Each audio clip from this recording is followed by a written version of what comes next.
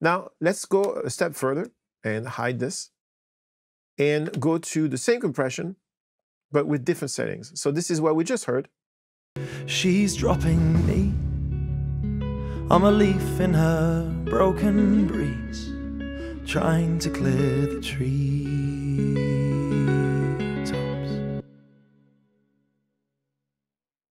She's dropping me. I'm a leaf in her broken breeze, trying to clear the treetops.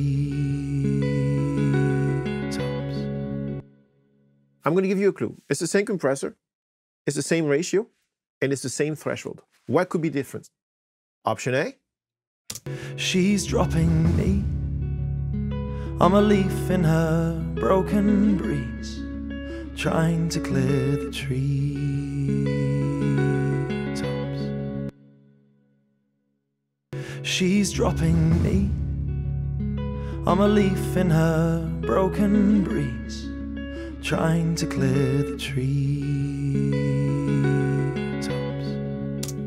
Do you feel the vocal going further back a little bit, not being as present?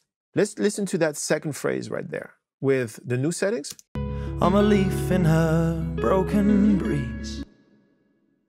I'm a leaf in her broken breeze. One more time, second settings. Listen to I'm a leaf in the broken dreams. I'm a leaf in her broken breeze.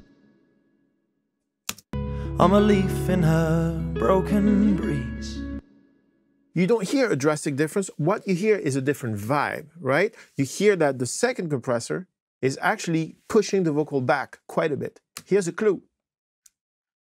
I shorten the attack a lot. So basically, the compressor comes in right away and catches the transients.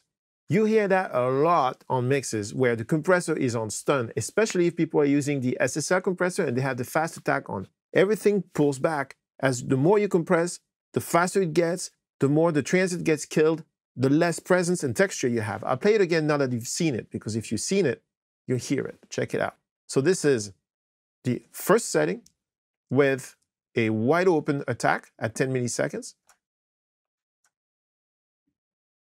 I'm a leaf in her broken breeze, trying to clear the treetops. I'm a leaf in her broken breeze, trying to clear the treetops.